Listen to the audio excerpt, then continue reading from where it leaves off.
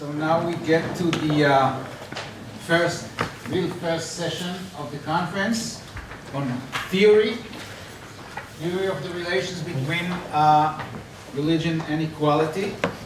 And I will present the presenters briefly. Please, all of you have in the folder short bios of all the participants, so I don't have to read all of this. You can see yourself. So I just, make a brief presentation of each of the presenters. Mark Rosen from Chicago Kent College of Law, and Mark is teaching constitutional law, and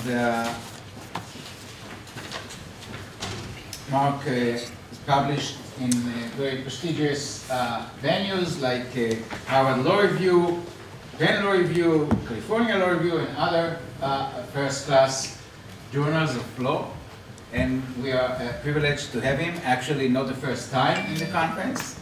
So our pleasure again. Thank you. Okay, great. Good evening, and I'm going to speak loudly because I have to work against my jet lag, and hopefully your jet lag. I got in really late last night. All right, so I'm going to try to frame much of what hopefully we'll be talking about over the next 2 days jurisprudentially. And I'm going to be speaking not about religion generally, but the religious freedom versus equality. And what I'm going to do to facilitate my jurisprudential discussion is to jump back and forth between jurisprudence, relatively high-level abstract analysis, and a concrete case, because I think that the concrete case will help illustrate the jurisprudential points that I'm trying to make. Building on something that Justice Hendel said, he identified 3 areas where equality issues arise within the United States, in Israel, in the United States, and in many other countries, as is shown by several of the papers presented here. There's a 4th area where there's a lot of application and controversy in the application of equality, and that concerns gay rights. And so I'm going to deal with a live example that's coursing its way through the United States, which concerns what I'll call the religious florist. All right, and so in the United States, many states permit same-sex marriage, and the United States Supreme Court is likely going to declare that a requirement of the U.S. Constitution nationwide shortly. There's this following question. If there are religious florists and wedding planners and photographers who would not like to participate in a same-sex ceremony, can they? And this is an instance where there's a real conflict that can arise between equality and religion, because we can see how I think a religious florist might not want to participate in a same-sex ceremony, but there's an equality right that can be asserted by the same-sex couple, because in many jurisdictions there are anti-discrimination laws that apparently would not allow a religious florist to decide to give service to heterosexual marriages but not to same-sex marriages. And I won't give you the specifics of how the controversy is working its way out in the United States. I want us to think about this as an instance where there can be apparently a conflict between religious freedom, I should say, for example, the religious freedom of the religious florist, and equality. Now, with that as the example that I'm going to be referring to throughout throughout tonight's talk, I don't have that long with you. What I want to do is show you 2 different ways, perhaps 3 different ways, that we can think about the relationship between religious freedom and equality. And And I want to suggest that these are meaningfully different ways. I want to work with you some of the implications of thinking about the relationship between religious freedom and equality in these ways. So one way is a way that I'll just call pluralism. I'll associate it with Isaiah Berlin, the idea that religious freedom is a commitment. Equality is a commitment. This is why the way I think about rights. They're commitments. They're prima facie commitments. We don't know how they're going to work out in concrete cases over time, but they're strong commitments that we have. But they're distinct commitments that, in particular cases, can conflict, can generate conflicts. This is one way of understanding the relationship between two rights, like religious freedom and equality. There's at least one important contender, maybe two. One important contender is what I'll call monism, which is the idea that there's some really single right out there or single source of concern, like dignity or autonomy or self-determination, that generates derivative rights, like religious freedom and like equality. And this is a position, for example, that has been advanced by Dworkin, Ronald Dworkin, and it's been advanced also by Jeremy Waldron. And it has a fair amount of purchase for many people. Again, I'm just showing you these three approaches, then I'm going to work through an analysis with you in a few minutes. A third approach, which I actually think is a subset of this approach, but maybe we'll break it out separately, is to think, well, there really isn't religious freedom and equality, but there's really only one right there, and to assimilate one of those rights to the other. And many of the papers in the conference have identified what I think is something of a trend, which is for there to be substantial assimilation of religious freedom into equality. All right, and just to think about religious freedom as a specific example or instantiation of equality. In this case, what you might call this an assimilationist approach. This is, sort of, I think it's a hard monism where essentially equality is, is the source commitment. Okay, so these are three different ways of understanding the relationship between these commitments or between these rights. Now, why is it important to understand that these are three ways, or these are three strategies actually that people take to analyzing problems in society? Well, let's focus our attention first on two. The attraction of two, of trying to say that, well, in fact, religious freedom and equality are really just derivative of an antecedent value like dignity, is that if we properly understand dignity, we'll understand the appropriate scope of religious freedom and the appropriate scope of equality. And hard monist approaches tend to go like this. If you properly understand each of these derivatives because you properly understand the source, guess what? There won't be conflict between religious freedom and equality. And this strategy, the assimilation of religious freedom into equality, which has happened substantially within the United States, actually, promises the same thing, which is to say that there really won't be conflict between equality and religious freedom. So these two approaches hold out the possibility that once you properly understand equality or properly understand dignity, conflict goes away. And that can appear to be a very good thing, because a lot of people don't like conflict. They like to avoid conflict. So this approach, the first approach, which I'm going to sort of provisionally champion tonight, is an approach that acknowledges that conflicts are inevitable, and then I'll discuss with you that has certain strategies for dealing with conflict. But one of the main things I want you to understand that flows from understanding these different relationships between religious freedom and equality is it has implications vis-a-vis conflict, whether there are conflicts at all.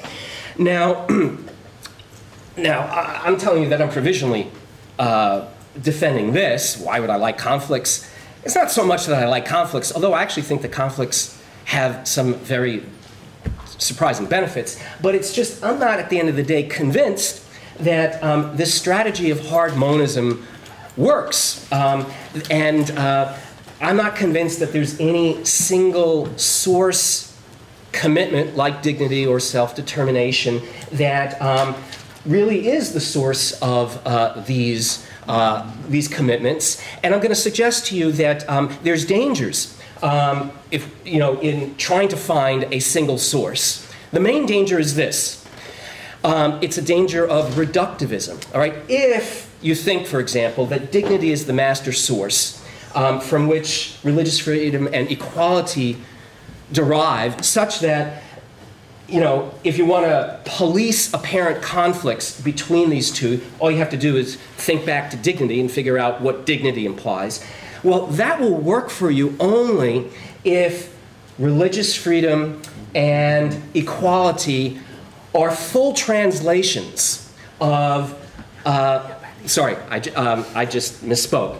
Only if dignity fully captures and fully translates all the values that inhere in what we think the best understanding of religious freedom and equality is, right? Because if dignity, for example, captures only part of the universe of what is important about religious freedom and dignity, then resolving conflicts by only looking at dignity is going to disregard some normatively important considerations, all right? So there's actually a lot at stake. Another way of putting it is strong monism might get you a elimination of conflicts, but the question is whether it's worth the cost. And if it eliminates normatively significant considerations, then that's a problem.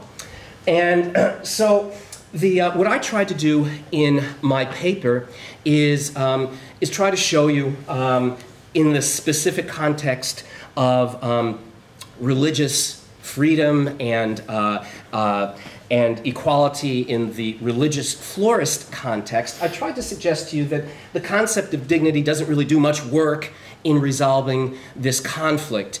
It doesn't do much work ultimately because there's dignitary considerations that can be said fairly, I think, to belong both to the gay couple and also to the religious couple, but also because dignity actually omits some normatively important considerations that are a part of religious freedom. Now let me illustrate for you what I think are some of the important things that are omitted through trying to translate religious freedom fully into dignity.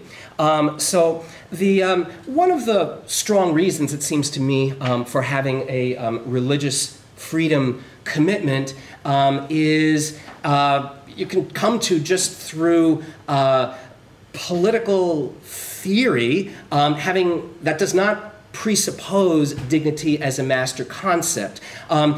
One common liberal commitment is not to be part of a totalitarian society. And you can have a not totalitarian society only if people have, the citizens have some freedom of choosing the important purposes and projects that they want for their life. And that sort of anti-totalitarian commitment, I'll suggest to you, is not perfectly captured by the concept of dignity. Or you have to do a lot of shoehorning if you want to capture anti-totalitarianism and say it's really just derivative of dignity. I think it's more natural to say that there are considerations apart from dignitary ones that give rise to the value of religious freedom. Now, similarly, look what's happening in the United States and, according to some of the papers, in other jurisdictions as well. What I can report to you in the United States is that equality is assimilating religious freedom. In United States constitutional doctrine, for example, the rule basically is that as long as a government a state or the federal government doesn't directly target the Muslims or Jews and say, we want to get them, the government is allowed to create a rule, for example, a rule barring circumcision or barring ritual slaughter that substantially impairs the ability of Muslims or Jews to practice their religion. That rule, that reflects an anti-equality notion, and the idea that, well, we just don't want the government to actively discriminate against one religious group. But what's left out, it seems to me, of equality is, look, what a religious person wants to do is to be able to live their life. They don't really care so much how they probably want other religious people to be able to live their lives too, but they want fundamentally to live their life. In other words, at the heart, it seems to me, of religious freedom is a liberty consideration, not just an equality consideration. And when you try to assimilate religious freedom into equality, because religious freedom is not completely translated into equality, there's something important that's left out, that's lost, okay? So people who want to advance strong monist claims have, it seems to me, a very strong burden of proof. They have to establish that their master concept, be it dignity, self-determination, or equality, fully captures all the normatively relevant considerations that are part of these other commitments. And that's something that, as far as I'm concerned, Dworkin and Waldron have not been able to do, and I don't think that they'll be able to do, simply because I don't think that dignity really captures all, again, all the concerns elsewhere. So now, one of the things, I have about another 6 or 7 minutes, which is fine without running over. One of the things that is apparently a great drawback of the pluralist approach, which says there are multiple commitments, like we have a commitment to religious freedom and we have a commitment to equality. One of the drawbacks is, well, what do you do when they conflict? And yes, that's a problem. Now, I want to say a few things about what to do about conflict. All right. So one is that it seems to me that the European jurisprudence, the German jurisprudence developed by Robert Alexy and so forth, actually is somewhat helpful in giving us some guidance. The proportionality analysis, the balancing analysis, it's more useful actually than I think American jurisprudence is, although that's not something that I'm going to be able to defend right now. But what I want to do is intervene in the proportionality analysis and the Alexy jurisprudence and disagree a little bit. And specifically, this is what I mean. The important thing about proportionality is that it reflects pluralism. It reflects an understanding that there can be conflicts between rights. And it says, well, so what we do is we try to determine essentially the degree of impairment of each of these rights and then balance them out. And whichever is most impaired, well, so that'll be protected. So I guess I want to tell you what I think is really insightful and right about Alexy's approach and proportionality's approach, and what I think could be improved. So what I think is right is first that there's no, and here I might disagree a little bit with one thing that you say in your paper. Just one. Just one. Two things, but only one thing for now. Okay. Yeah, give me a few minutes, maybe it'll grow. Okay, no, but I like your paper a lot. But here's the point, okay? I did. But anyway, this is my paper. So uh-oh, I just lost track. Oh, yes. So one of Alexy's points, which I think is correct, is when it comes to commitments, he uses the term values, but like religious freedom and equality, there's no categorical hierarchy. Okay, there's no trans-substantive hierarchy. You can't say that religious freedom always prevails or that equality always prevails, but instead it's necessarily highly factual specific, which is very interesting to hear you talk. That's the kind of work, like case-by-case inductive reasoning that Alexy applauds and that I think is correct. And so the analysis is invariably going to be very context sensitive and fact specific. However, here's my intervention. So Alexei uses the language of balancing, which is a language that has also been picked up by jurisprudence internationally, and I think that's not the best language to use. I'm going to suggest different language. The problem with balancing is it sounds very mechanical, right? It's you balance. One is going to be more than the other. It also sounds like whichever is more, well, that's it. That's the only thing that you get. The loser just drops out entirely. I'm going to suggest a different metaphor. In fact, it's so newly minted that it's a metaphor that's different than the one I used in the paper. All right? The one I used in the paper, for those of you who happen to read my paper, was harmonization. But I'm going to actually use a different metaphor of orchestration. All right, let's talk a little bit about music. All right, so if you have you can have pieces of music written out by a composer, and they can be harmonized by another composer. What does that mean? The second composer uses the precise same, identical notes, but makes the following alterations. We'll say that, this note is going to be played by a violin, and this one's going to be played by a piano, or by a cello and a trumpet. Identical notes, but their character sounds extremely different. Similarly, if you, even if you just play on a piano, if you play a C and an E, and you play them equally loud, that will give you one sound. If you play the C much more and the E less, that'll give you a different sound, a qualitatively different sound. Here's my analogy. Think of the rights or our commitments as the musical notes. And really what happens when they, quote, come into conflict is we have to decide how to orchestrate these multiple notes, these multiple commitments that we have. And there's radically different ways of doing that. You can substantially alter the character of a musical piece by the way that you reorchestrate it. But see, here's the thing. We're all working with the same sheet of music. In a sense, all liberal democracies are working with the same notes, the same rights that we genuinely have commitments to.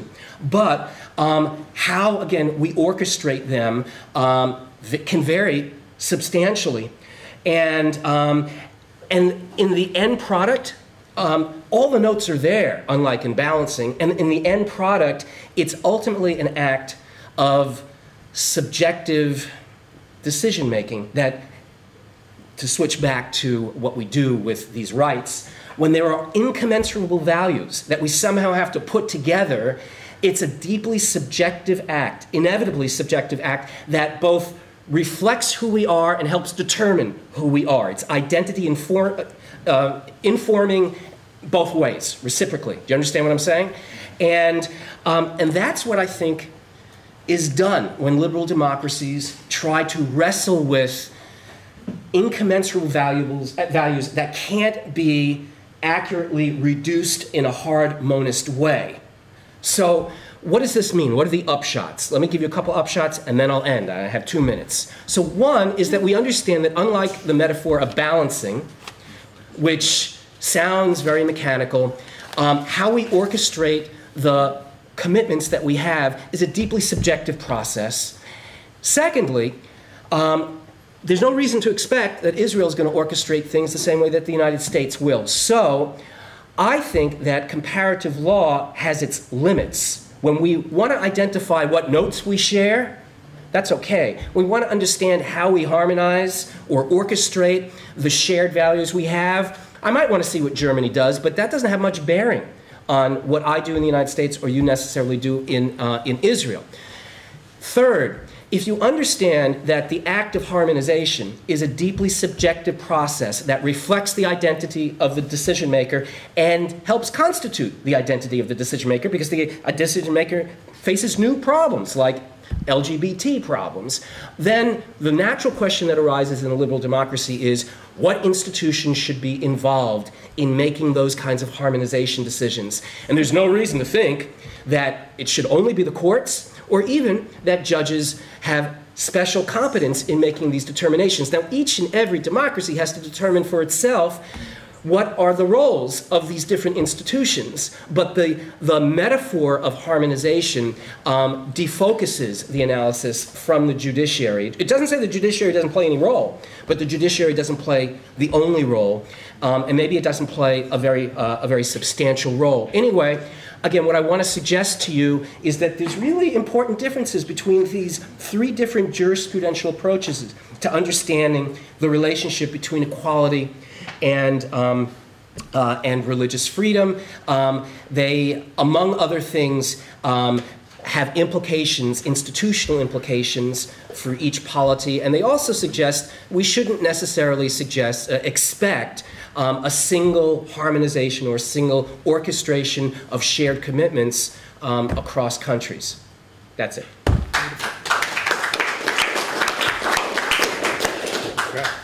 Thank you very much. Thank you. Actually, I was debating whether we should open the discussion right after the first presentation or postpone it to the next one.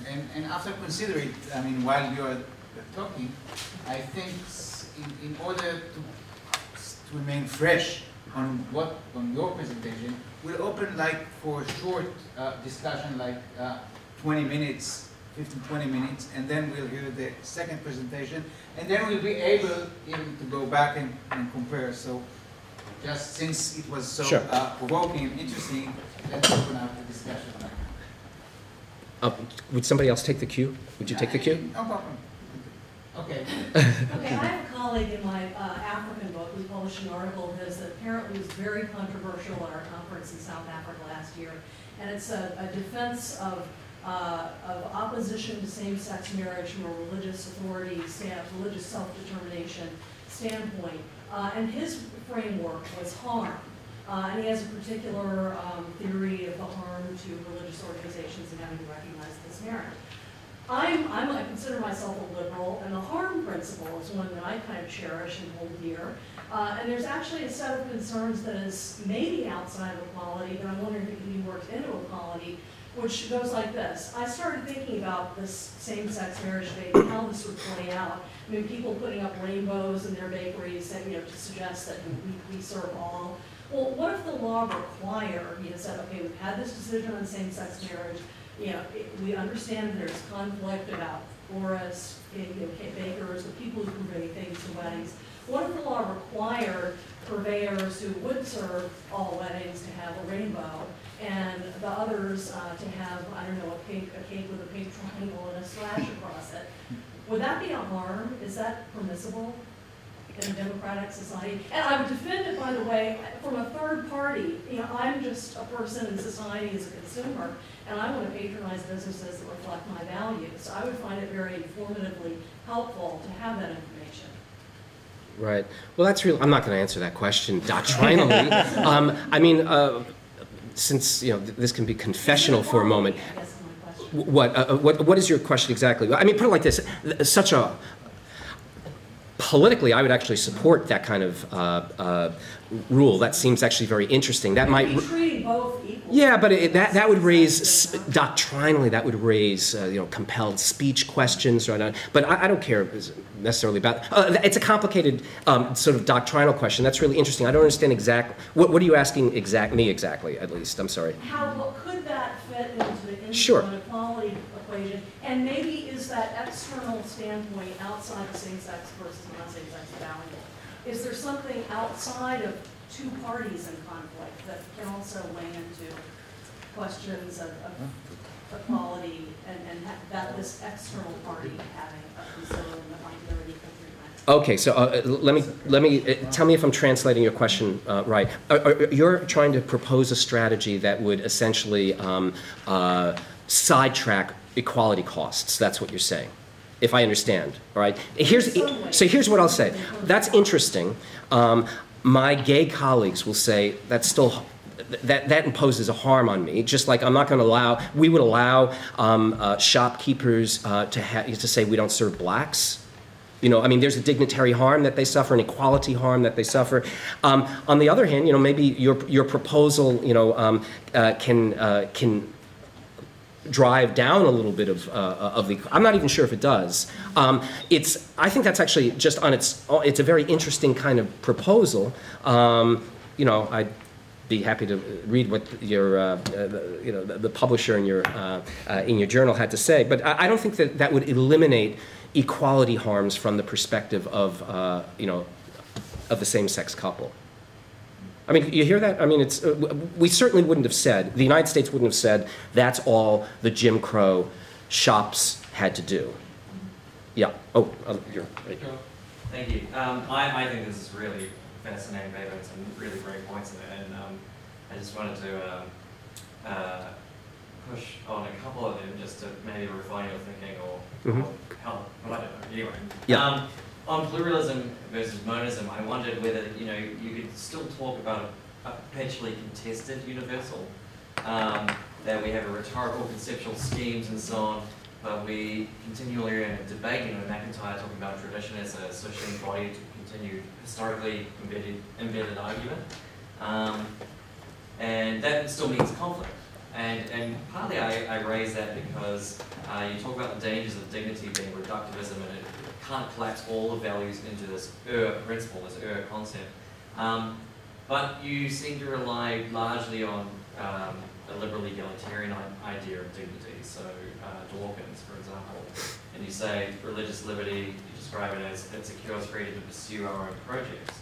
That's exactly how Dawkins describes religion, as collapsing under dignity. So I wondered whether they're, in fact, just if you think about dignity, that's a continually contested universal.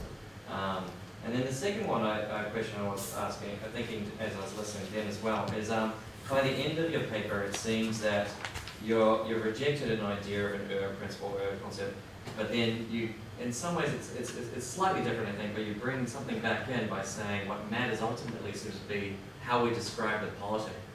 And I think that's actually got a lot of value to it, that we're extracting it to the level of political imagination. But I did wonder whether it's probably something different, but whether there's a slight tension between rejecting monism, at least of certain values, a certain kind maybe, and coming back to in the end that we have the even perhaps more difficult task of saying what is America, or what is Israel, or what is whatever next country. Okay, so those are really good questions, and I think that you can. I have a colleague who views himself as he's the soft monist, right? He's the one who says dignity, but there can be conflict between these two. I've been having a very lengthy discussion with him, and if you're on board with conflict and my sketch of how I think we should think about conflict, then there's not too much really to fight about.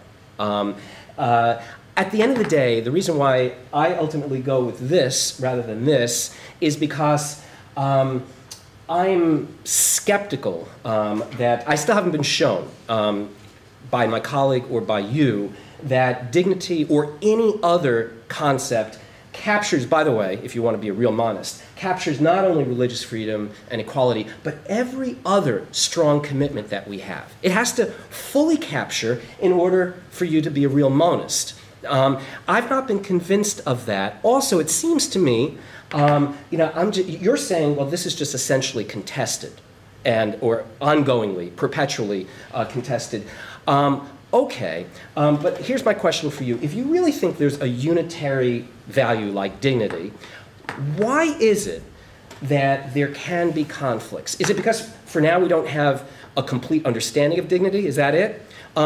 If you think that, then that commits you, I think, to something that looks almost like universal understandings of the scope of religious freedom and equality. That gets you, you're running away from the diversity in orchestrations that I'm embracing. So we might actually, maybe at the end of the day, we really do fight quite a bit. Now, I don't actually think there's slippage at the end of the paper. To say, when I say... I'm sorry, it wasn't slippage. I was just wondering. I don't, for me, when I say, who are we as Israel or the United States, I mean that, what's our identity? How do we put these things together? I don't think by asking that question, I've identified sort of like a new monist value. You know what I'm saying?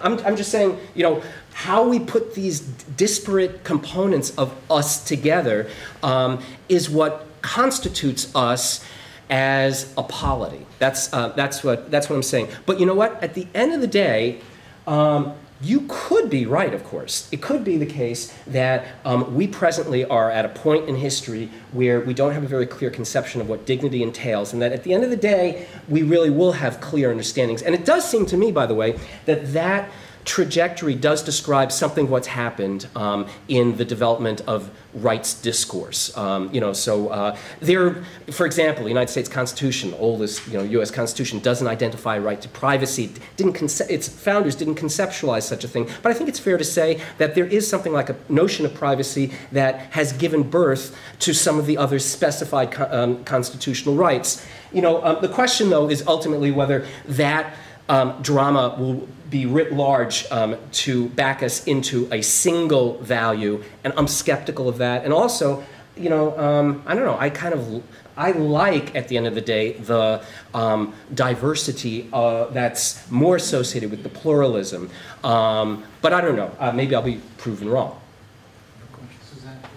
So caution, I didn't read the doing this based on the presentation, but I really want to pursue the pluralist model for a moment.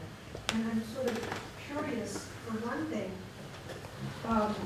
why you pick the metaphors of harmonization and orchestration as opposed to management, like conflict management. What's the purchase there? Because when we think about pluralism, most of the time when we think about it, it's really kind of management techniques of various kinds, rather than getting to management techniques that, in a way, if you're really a pluralist, allow somehow both sides to continue onward rather than be collapsed or synthesized into something else. So I'm wondering what work the metaphors are doing there in a way. The second thing that I was curious about is the judicial role. And there's something interesting in the way you phrase this. In some ways, when we think about situations where we have incommensurate values, often in judicial decision-making, what we imagine is actually that there's simply a conscience. It's the space of conscience that makes the decision. So it's like Abed and all these sort of legalities of argument are. But in a way, I hear you making a different argument, which is not that it's conscience and morality, it's identity and culture. Right? It's something else. And I'm sort of wondering about the tension here between conscience and culture. And I'll leave it at that. Let's collect some questions and then we respond. Okay, so name, please. Yes. Yeah, I want to follow up on the metaphor thing. Just want you use harmonization or orchestration here. I wonder if we're coming to the sort of actual legal conflict, whether use the harmonization or orchestration metaphor can actually resolve the issue. Because if you're a judge, you have to decide one way or another in the case there. Unless, as what Justice Handel mentioned in his presentation or speech, that is, you push them out of the legal regime. Say, those are not the issue for the court to decide. Then your orchestration can work. Some have a bigger space, others will have a smaller. Yes. Imagine I am the florist, but I am not a simple florist. I am a strongly anti-communist florist. And you enter my shop and ask me to provide the flower decoration for a communist rally. And I say no. My question is equality versus religion the correct framework to understand the problem? Or there is another framework which is liberty versus state over-regulation, which is a more broader framework, but which is, in a way, I think that sometimes we are religiously obsessed, and we put religion everywhere. But this is not a religious case. This is a broader. It's a liberty, my liberty, against a state that wants to tell me what to do. Right. Can I jump in now? Just a second. Go ahead. Okay. I found the talk very interesting, and a lot of what you said, I agree with it. It shouldn't be so unidimensional. And then you move, but from my point of view, you don't really resolve the problem. I'll explain to you what I mean. I'm frustrated because a lot of new issues come up in Israel. We have a proportionality statute, and that's what judges do. And I ask myself very often, well, they decide that A is more important than B, and some judges decide B is more important than A. What I try to do, to some extent, is to objectify it, that is to say, to start talking about developing a hierarchy of values. But it's a problem. What do? You say, no, don't try and objectify it. It's subjective. Accept that. The problem I have with that is that in any system, even if it gives more rights to the legislature, the courts are going to have to decide. And what you're saying in the name of, I don't know, some sort of harmony or a love of music is do what you can and decide, and it's fine. So what does that make of law? If it's just subjective, then you can have different results, and so 7 judges will decide this, and then, you know, a different judge could decide in the same generation, in the same time and culture. How does that help us advance in terms of the stability of law, the credibility of law, and is it really something that you know should be done in that way? By the way, you have a decision of Israeli Supreme Court regarding exact question. I mean, Yes. There was a religious group who refused to make a wedding, same-sex marriage, a Christian religious group. Mhm. And the Supreme Court decided that they should make the wedding for them. It's really fascinating, so provoking. I would suggest, first, I would talk about 4 models, because I really think that the distinction that you are doing between the proportionality and the austerity is so important. So as a methodological issue, I see that the debate between these 2 models are important enough to be like 4 models. This is a methodological issue because I have to confess that like the American model sounds from Israeli perspective so childish in a way to see that there is now. So if I am focused on these 2 interesting models, so my question about the proportionality, if you are really pluralist, not a monolith, like, how could be a measure?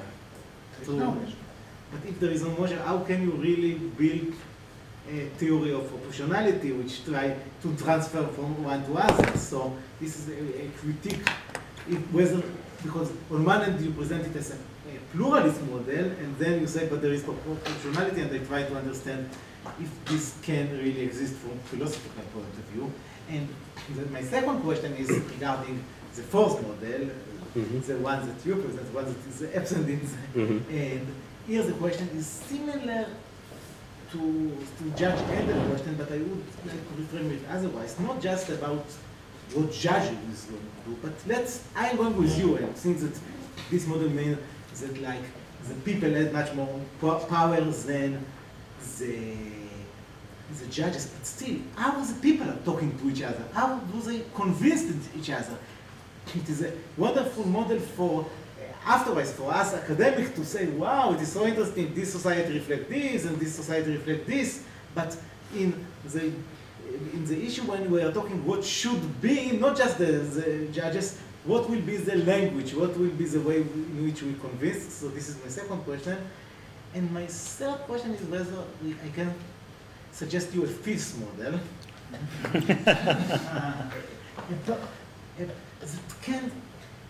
Maybe I can reframe it like this, that freedom of religious will be exceptions to the general principle of equality.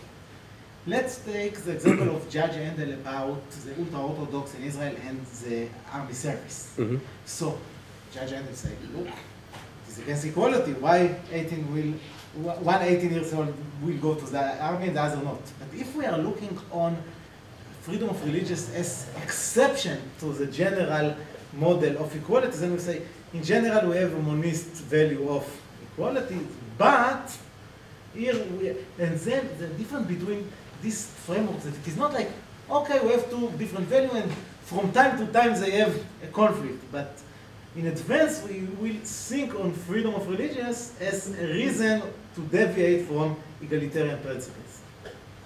To justify it, why only in this case you deviate. Okay, so you have 5 minutes to respond to all the questions, and then we have to move further for the next. Okay. Everybody caught me on one of my feints. Okay. This is what I mean. Okay. I said what I've described here is not a script for judges to follow, but a way for us to think about the relationship between religious freedom and equality. And I said it had institutional implications without telling you what they are, because now you're pressing me on all that. Those are really important questions that Lynn asked, and that actually almost everybody asked. I'm going to get to you. You asked a little slightly different question, which I'm going to get to in a moment, Sylvia. But and Judge Handel, you're saying the same thing. What is a judge supposed to do? I don't know. But here's what I would want to have happen. I would want the legislatures to be more proactive about making these initial decisions about how these kinds of conflicts ought to be worked out.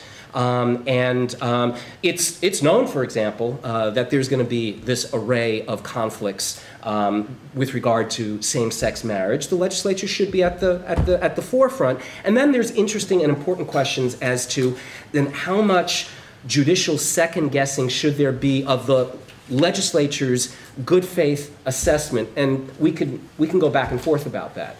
These are very important issues of institutional design, but they're not fundamentally what I'm looking at. And then you might ask, well, if the legislature doesn't and then the court has to act, well, that's another institutional design important question. And maybe at the end of the day, the best answer is to go with Scalia's formalism and to take, I don't know. But before we get to questions of institutional design, let's just understand how we should think about the relationship between these rights. And that's what this paper is about, okay? Now, Suzanne really pushed me, and I'm going to really push back. Okay, so you're right, it is a management technique, and that's one way that you can look at these conflicts. I agree with you. But there's also a well-developed literature in philosophy that concerns incommensurable values, that understands that it's mostly the decision-making of individuals, not of polities, but understands that, when I have to decide whether to spend an extra hour with my child or practicing a violin, ultimately those are incommensurable commitments. There's a subjective decision that's behind that. Now, you could also say there's a conflict and we have to manage the conflict. That's true. That's true, but it's also true that how we manage it is, carries all those properties that I described before, which is that it helps reflect who we are as a person or as a polity, and so I think that it's useful to use my metaphor, although you're right, the metaphor does have the danger of making things sound too rosy. Yes, these are conflicts and these are management problems, but I think they also can be described as the kind of decision making that helps determine who we are as a polity. So, so I stick with that, even though you're right, as well. Now, Silvio, you asked me a question, and then I'm going to end, and I'm not going to answer your question, but maybe we can talk more, okay? But Silvio, you asked me, well, maybe it's not religion, but it's liberty, Okay, and yeah, and maybe you're right. There's an ongoing debate about that within American jurisprudence. I imagine internationally as well. You know, whether we should understand the freedom appropriately described to be religious freedom as opposed to conscience or life's projects. You know, I have a view on that. That's a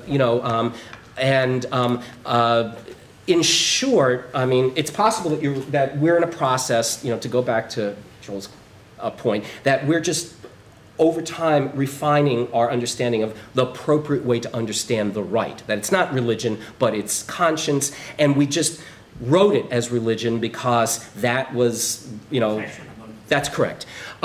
Maybe that's right.